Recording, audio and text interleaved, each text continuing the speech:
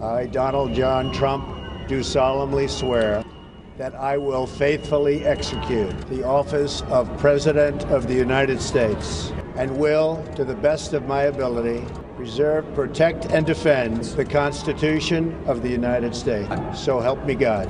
Congratulations, Mr. President.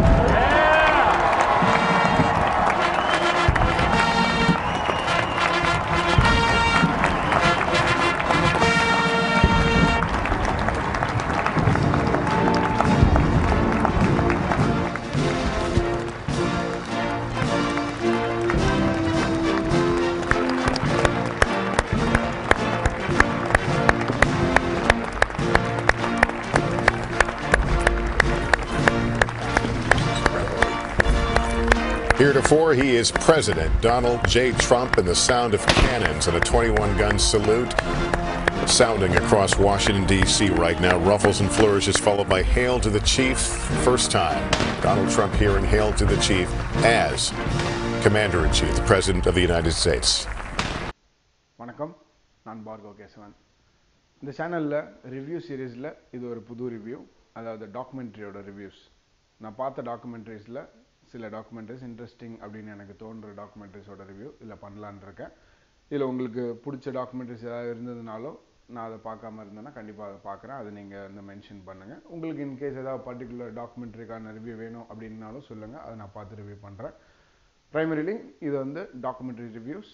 இது வந்து 2 வாரத்துக்கு ஒரு தடவை இந்த சேனலில் வெளியே வரும். முதல் டாக்குமெண்ட்ரி ரிவ்யூ என்னன்னு பார்ப்போம். தி கிரேட் ஹேக். இது வந்து நெட்ஃப்ளிக்ஸில் போன மாதம் வெளியே வந்த ஒரு டாக்குமெண்ட்ரி.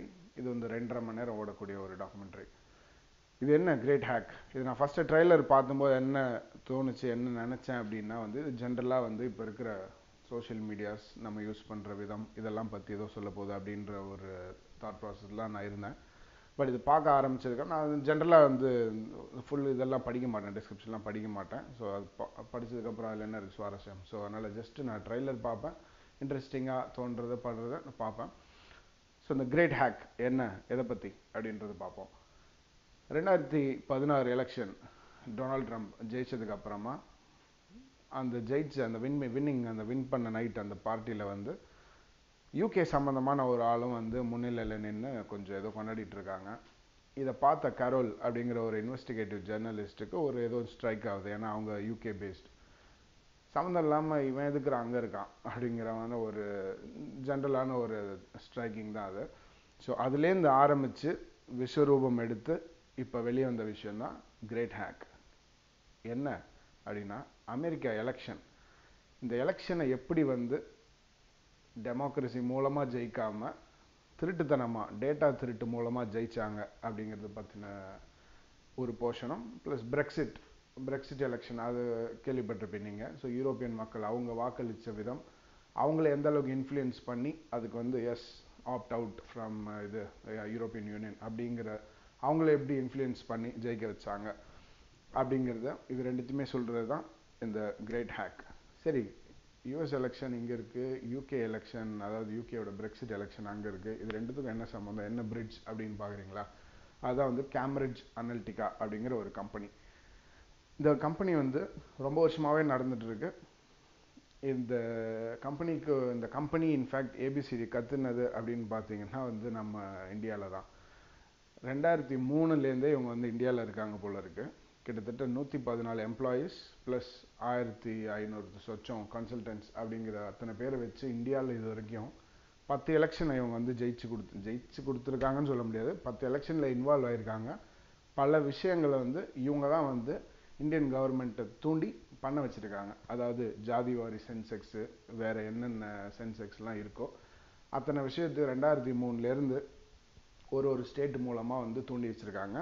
ஒரு விஷயம், இந்த டீட்டெயில் இந்த டாக்குமெண்ட்டில் இருக்காது, இது வந்து அடிஷ்னல் விஷயம். ஸோ இப்படி வளர்ந்த ஒரு கேம்பிரிட்ஜ் அனலிட்டிகா அப்படிங்கிற இந்த கம்பெனி டெட் க்ரூஸ்னு ஒரு கண்டஸ்டன்ட் ரிப்பப்ளிகன் பார்ட்டிலேருந்து இருந்தபோது அவங்கள ஜெயிக்க வைக்கிறதுக்கு அவங்களோட இந்த பிஆர்ஓ கம்பெனியாக வந்து இவங்க வந்து பின்னாடியிலேருந்து செயல்பட்டுருக்காங்க 2015. ஸோ இந்த டெட் க்ரூஸ் வெளியே வந்ததுக்கப்புறமா டொனால்ட் ட்ரம்ப்பை பிக் பண்ணி டொனால்ட் ட்ரம்ப் கூட வேலை பண்ண ஆரம்பிச்சிருக்காங்க. எப்படி டொனால்ட் ட்ரம்ப்பை ஜெயிக்க வச்சாங்க அப்படின்னா, நம்ம எல்லாரோட டேட்டா, நம்மனா நம்ம கிடையாது, இந்த ஊர் மக்களோட டேட்டா, ஃபேஸ்புக் யூஸ் பண்ணுற பல மில்லியன் மக்களோட டேட்டா, அவங்களுக்கு பிடிச்சது பிடிக்காதது, எதை லைக் பண்ணுவாங்க, எதை ஷேர் பண்ணுவாங்க, எதில் கமெண்ட் பண்ணுவாங்க, அது இதுன்னு கிட்டத்தட்ட ஒரு 5000 பாயிண்ட்ஸ் ஒரு இண்டிவிஜுவல் அமெரிக்கன்ஸை பற்றியும் இவங்க வந்து தெரிஞ்சு வச்சுருக்காங்க. அது மூலமாக ஃபேஸ்புக்லேயும் இன்ஸ்டாகிராம்லேயும் ட்விட்டரில் எதில் லாகின் பண்ணுறீங்களோ உங்களுக்கு பிடிக்காத ஒருத்தனாகட்டும் பிடிச்ச ஒருத்தனை பிடிக்காதவனா பண்ணுறது, இதெல்லாம் தானே சோஷியல் மீடியா. வந்த உடனே ஐயோ அப்படியா அப்படின்ட்டு ஃபார்வர்டு பண்ணி விட்டுருவோம் தானே, அதுதானே இப்போ ட்ரெண்டு. அதுக்கப்புறமா யாராவது தெரிஞ்சவன் சொன்னதுக்கப்புறம் ஐயோ சாரி அப்படின்ட்டு அதை டெலீட் பண்ணுறதும் ரிவர்ட் பண்ணுறதும் அப்படின்ற மாதிரி இருக்குது. ஸோ இந்த மாதிரி விஷயங்களை பரப்பி விடுறதே இந்த கம்பெனிஸ் தான். உங்களுக்கு மோடி பிடிக்காதா, ஓகே ஓப்பன் பண்ணோன்னா மோடியை திட்டுற மாதிரி ஒரு ட்வீட் ஆகட்டும், ஒரு மீம், அந்த மாதிரி பல விஷயங்கள் வந்து சேர்றதுக்காகட்டும், வேறு எவனா அந்த ராகுல் காந்தி பப்பு அவனை பிடிக்காதா, அவனுக்கு பிடிக்காத விஷயம், அவனை இது பண்ணுற விஷயம் அப்படிங்கிற ஒரு செட் ஆஃப் விஷயங்கள். இது வந்து ஒரு ஜென்ரல் எக்ஸாம்பிள் புரியறதுக்காக சொல்கிறேன். ஸோ இந்த மாதிரி ஒருத்தங்களுக்கு பிடிச்சது பிடிக்காதது, பிடிச்சவனை பிடிக்காம பண்ணுறது, இப்படிங்கிற மாதிரியான நியூஸுகள் ஆகட்டும், மீம்ஸ், பல விஷயங்கள் எந்தெந்த விதத்தில் உங்களை வந்து இன்ஃப்ளூயன்ஸ் பண்ண முடியுமோ அத்தனை விதமாகவும் உங்களோட மைண்டை மாற்றி இந்த மாதிரி பண்ணுறது அப்படிங்கிறது இந்த கம்பெனியோட வேலை. It's incorrect to call Cambridge Analytica a purely sort of data science company or an algorithm, company. It is a full-service propaganda machine. இதுக்காக ஒரு நாளைக்கு $1 மில்லியன் ஒரு நாளைக்கு இந்த மாதிரி ஃபேஸ்புக் விளம்பரத்தில் மட்டும் கடந்த எலெக்ஷன் டைமில் இவங்க வந்து ஸ்பெண்ட் பண்ணியிருக்காங்க.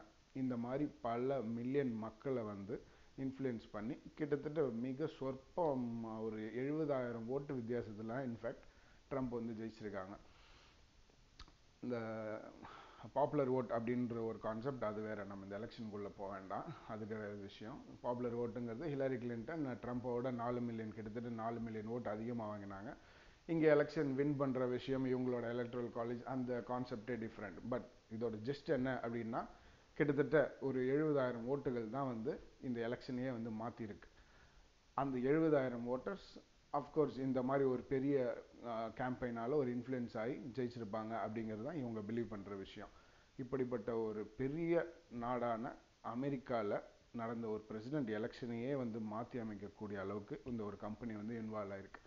இதை வந்து இந்த கம்பெனியில் வேலை பார்த்த ஒருத்தங்களான கிறிஸ்டோபர் பைலி அப்படிங்கிறவங்க தான் வந்து வெளியே வந்து இந்த விஷயத்தை வந்து போட்டு உடைச்சாங்க. My name is Christopher Wylie. I'm a data scientist and I helped set up Cambridge Analytica. அதுக்கப்புறமா Brittany Kaiser அப்படின்னு இன்னொரு lady. My name is Brittany Kaiser. I have been the director of business development for Cambridge Analytica for the past few years. அவங்களும் in fact அவங்க தான் வந்து one of the top persons. அவங்க தான் வந்து ட்ரம்ப்பையே வந்து இந்த கம்பெனி கீழே கொண்டு வந்து ஒன் ஆஃப் த கிளைண்ட்டாக மாற்றினது. அவங்களே லேட்டராக வந்து அப்புறம் ஒரு கைண்ட் ஆஃப் அப்படின்னு சொல்லலாம், ஸோ விசில் ப்ளோவர்னு சொல்லுவாங்க, அந்த மாதிரி மாறி என்னென்ன இன் அண்ட் அவுட் எவன் என்ன பண்ணால், எங்கெங்கே சந்தித்தோம், என்ன பேசணும், என்ன எல்லா டீட்டெயிலுமே வந்து புட்டு இந்த டாக்குமெண்ட்டில் வைக்கிறாங்க. ஸோ இதை பார்க்குறதுக்கே ஒரு ஷாக்கிங்காக இருக்குது. அடப்பாங்களா இப்படியாடா ஒரு இப்படியும் நடக்குமா அப்படிங்கிற அந்த ஒரு இதுதான். நம்ம எந்த பட்டன் அமுக்கினாலும் தாமரைக்கு ஓட்டுவோம் அப்படின்னு ஒரு பிஜேபி எம்பியே வந்து நேற்று சொல்லியிருக்காரு இல்லையா. ஸோ அந்த மாதிரி இது வந்து பட்டன் அமுக்கி ஊழ வைக்கிறது கிடையாது, இங்கே பேலட் தான் மக்களோட மைண்டே சேஞ்ச் பண்ணுறது. Because you are playing with an entire country, the psychology of an entire country without their consent or awareness. And not only are you like playing with the psychology of an entire nation, you're playing with the psychology of an entire nation in the context of the democratic process. இவங்களை வந்து data terrorist அப்படின்னு சொல்கிறாங்க.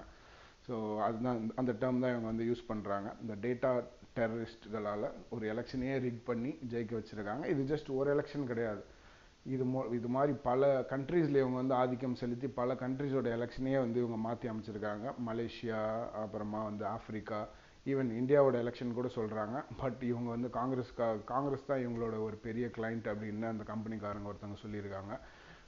அது எந்த அளவுக்கு இருந்ததுன்னு உங்களுக்கே தெரியும். பட் இதுதான் விஷயம். இந்த மாதிரி பல கண்ட்ரீஸில் இவங்க வேலை பார்த்து பல கண்ட்ரீஸோட எலெக்ஷனையும் மாற்றி அமைச்சு உங்களையும் என்னையும் நம்மள மாதிரி மக்களையும் அறியாமையில் இருக்கவங்க இல்லாதவங்க எல்லாரையுமே வந்து மண்டையை போட்டு குழப்பி விட்டு ஓட்டு போட வைக்கிறதும், ஒருத்தங்களை திட்ட வைக்கிறதும், ஒருத்தங்களை பாராட்ட வைக்கிறதும் அப்படிங்கிற மாதிரி பண்ணுறதெல்லாம் இந்த மாதிரி ஒரு கம்பெனி. இது வந்து இன்றைக்கி கிடையாது, இந்த விஷயம் வெளியே வந்ததுக்கப்புறமா ஒருத்தனையாக பிடிச்சி கேள்வி கேட்டு அந்த கம்பெனியை இழுத்து மூடிட்டாங்க. இது ஜஸ்ட் ஒரு கம்பெனி, இந்த மாதிரி பல கம்பெனிகள் இருக்குது. இன்றைக்கி கமல்ஹாசன் பிக் பாஸில் வந்து நிற்கிறதாகட்டும், அவங்க வந்து ஆரம்பமே ஒரு பாலிடிக்ஸை வச்சு ஆரம்பிக்கிறதாகட்டும். ஸோ இதெல்லாமே வந்து யாரோ ஒருத்தங்க சொல்லி தான் கமல் செய்கிறாரு அப்படின்னு எல்லாருக்குமே தெரியும். இன்ஃபேக்ட் மம்தா பானர்ஜிக்கும் அவங்க தான் வந்து எலெக்ஷன் ஸ்ட்ராட்டஜிஸ்டாக இருக்காங்க அப்படின்றாங்க. ஸோ இந்த மாதிரி விஷயங்கள் தான். மக்கள் சுயமாக சிந்தித்து தானாக பேசி தானாக ஒரு கொள்கையெல்லாம் கொண்டு வந்து கேட்டு ஓட்டு வாங்கினதெல்லாம் முடிஞ்சு போச்சு. எவனோ ஒருத்தன் சொல்கிற ஷர்ட்டை போட்டு, எவனோ ஒருத்தன் சொல்கிற ட்வீட்டை போட்டு இப்படிங்கிற மாதிரி பல விஷயங்களை செஞ்சு தான் இன்றைக்கி வந்து ஓட்டு கேட்குறாங்க. ஸோ இதுதான் இந்த கிரேட் ஹேக். எப்படி ஜெயித்தாங்க, எப்படி தோத்தாங்க, எப்படி இன்ஃப்ளூயன்ஸ் பண்ணுறாங்க அப்படிங்கிற விஷயங்கள் தான். ஸோ இனி ஏதாவது ட்வீட்டை பார்த்தாலோ மெசேஜை பார்த்தாலோ உடனே பார்த்துட்டமாய் உடனே ரியாக்ட் பண்ணாமல் கொஞ்சம் பொறுமையாக ஃப்ரீயாக விட்டு ரிலாக்ஸ் பண்ணி ஜாலியாக சிரித்து என்ஜாய் பண்ணுங்கள். முடிஞ்சால் அதுக்கு ரொம்ப ரியாக்ட் பண்ணாமல், ரொம்ப கோவப்படாமல் ஜஸ்ட் ஃப்ரீயாக எடுத்துக்கோங்க, ரிலாக்ஸ் பண்ணிக்கோங்க. இதுக்கெல்லாம் பின்னாடி அவனா ஒருத்தர் $1 million வாங்கிட்டு செய்கிறான். நம்ம ஜஸ்ட்டு லாகின் பண்ணி ஒரு டைம் பாஸ்க்கு பண்ணுற விஷயத்தை எதுக்கு இவ்வளோ சீரியஸாக எடுத்துக்கணும். அடுத்த ஒரு டாக்குமெண்ட்ரி ரிவ்யூவில் சந்திப்போம்.